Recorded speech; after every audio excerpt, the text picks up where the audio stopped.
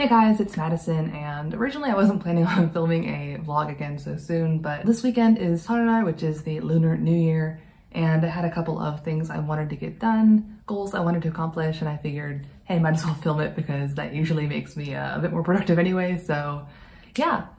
Today is Thursday, and we're gonna start out this vlog with something really fun and exciting, taxes. Today at my university, they're having a tax informational session, and so I'm gonna go and figure out what I need to do to do my taxes this year. The system here sounds pretty easy, so hopefully it will be easy, and yeah, I'm about to head over there. I have about 10 minutes before I head over there, so I'm gonna go ahead and do my little question daily diary in Korean and then head over to the campus. And nearby that session, I think they're also having a little art exhibition, so I might stop by there as well and check it out. And yeah, that's the plan for today so far.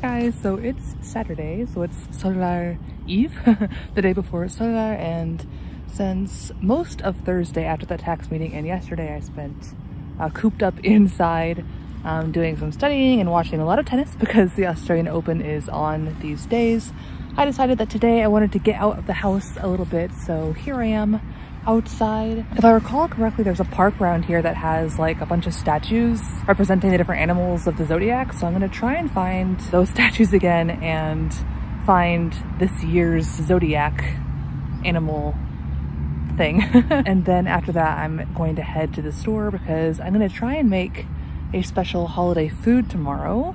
We'll see how that goes, but I need to pick up ingredients, so yeah, that's the plan for today. Getting a little fresh air even though it's freezing. And yeah, let's go.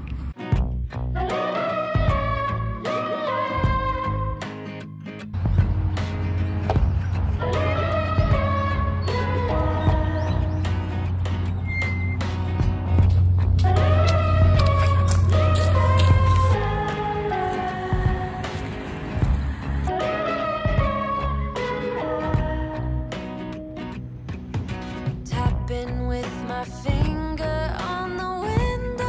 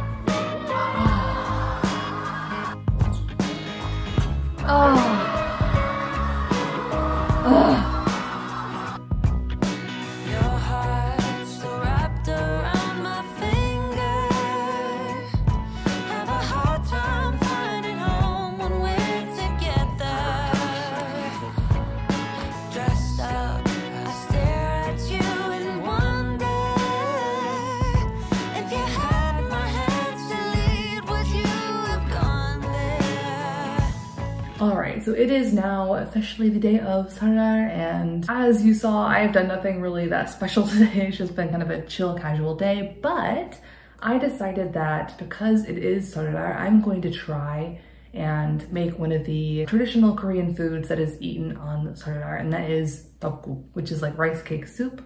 So yesterday I went and got all the ingredients. I found a recipe online that I'm going to be following that says it's like a one-person serving and that it should take like 15 minutes to cook. So hoping it's easy to make, and also hoping that it tastes good, because like I said, I've never actually tried it before. So that'll be an adventure. I won't know if it tastes weird. Is it just the dish and me not liking it, or did I ruin it in some way? So hopefully it comes out delicious and wonderful. I picked up all the ingredients that I needed yesterday, and yeah, here goes nothing.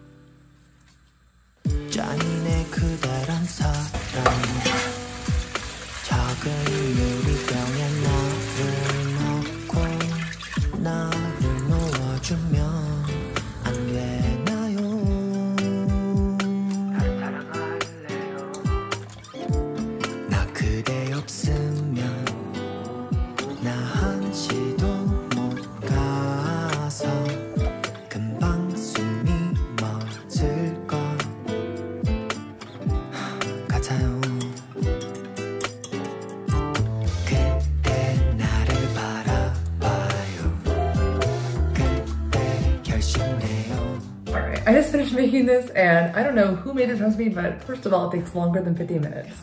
And second of all, there's no way this is a portion for one person. It's huge. But yeah, I'm gonna go ahead, serve it up, and try it. I think I might put a little bit too much pepper in, but here's hoping it tastes good. It smells interesting, and yeah, here's hoping it tastes good.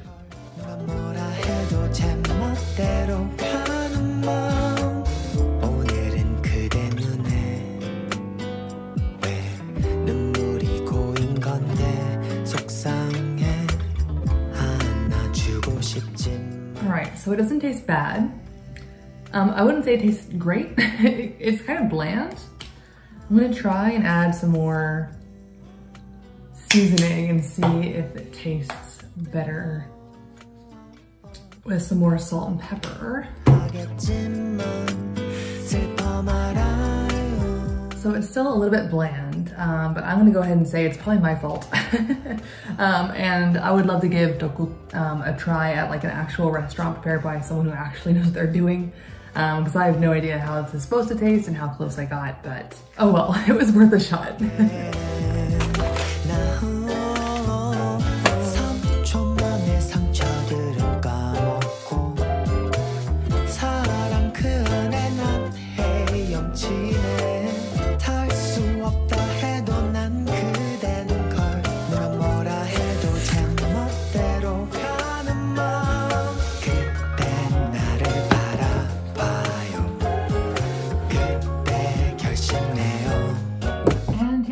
My Seollal weekend. I was really disappointed in the failure of the tteokguk cooking adventure. I did manage to finish off one little bowl full, and then I was just like, I can't eat any more of this. It's just too tasteless. But thankfully the mandu and kimchi-chan were there to save the day and save my little solo Seollal celebration. And also, by the way, to close the loop on my Korean taxes, because I'm sure everyone who clicked on this video is dying to know more about my Korean taxes. Man, are Korean taxes so simple. Like, yesterday I spent maybe 20 minutes completing everything I needed to do for my taxes, and most of that time was just me reviewing the PowerPoint that our university's tax person sent and just following her directions. Like, the actual process took like 10 minutes. It was crazy simple, crazy easy. I don't know why the US can't get their tax life together and make it as easy as it is here, because the US tax system is way too complicated, but I was super happy that it was a really easy thing. And then finally, last but not least, I wanted to mention this book. I've been reading this book a lot this weekend, as you guys have seen, and wow, this book is wild. I mentioned in my last video that I didn't even really have a big reason to choose this book to read other than the fact that it was on my age level and then also relatively short, so I was hoping that I'd be able to read it in a couple days. But once I brought it home, I was kind of not very excited to actually start reading it because, I don't know, just based on this cover, like the pinky purpliness and this guy who's like, is he walking? Is he sleeping? Is he on drugs? Like, he just has a weird expression, and like just the vibes of the cover are not something that I would usually choose. I checked it out not only because it was short, but also because the author looked pretty young, and also it was published like 1 year ago. So it's a modern book written by someone who looks kind of in my age group, and I figured, hey, maybe I'll like it. But like I said, I was not excited to actually start reading it because this doesn't really appeal to me usually. But once I did start reading it, on page 2, the narrator starts talking about how this dog was like brutally murdered. And I was like, what's going on? I was not expecting this pinky purpley, really dreamy looking cover to suddenly go straight into dog murder. But there I was reading about dog murder, and it's actually been a fascinating read. Like, I did not expect, like I should have guessed by the title, like A Little Lie or Small Lies, that something at least mildly nefarious was going to be going on, but wow, it's a lot deeper and a lot, I guess, darker than I expected. But the story so far has really captured my attention. There's only 4 chapters, like 4 long chapters in the book, and I've finished the first 2, so I'm halfway through. And man, in the first chapter I was like, oh dang, and in the second chapter I was like, oh wait, what? So it has definitely been really interesting to read so far. So yeah, very happy that I ended up choosing this book despite my initial reservations, and hopefully it will remain as good for the rest of it. I was kind of hoping to read the whole thing over the past 4 days, but I'm pretty happy with halfway considering I've watched a ton of tennis because the Australian Open is on. And so I didn't have that much time in my day to actually spend on other things like language learning because I spent like 30 hours watching tennis. But yes, like I said, I really enjoyed my weekend of watching a ton of tennis, reading half of this excellent book, surprisingly excellent book despite the dog murder. I even enjoyed the failure of my cooking adventure yesterday despite the fact that it was a failure because, you know, at the end of the day it was something new that I tried, it was a fun experience, and yeah, I felt like I was actually doing something for Seollal even though I'm, you know, alone in my apartment. And last but not least, I also like happened to clean almost my entire apartment. All I have left is to deep clean the bathroom, but like, this is as clean and organized my apartment has been since I moved here like 6 months ago. So yeah, I really enjoyed my Seollal weekend. Hope you guys also had a great weekend and a great beginning to the year of the rabbit. And until next time, annyeong.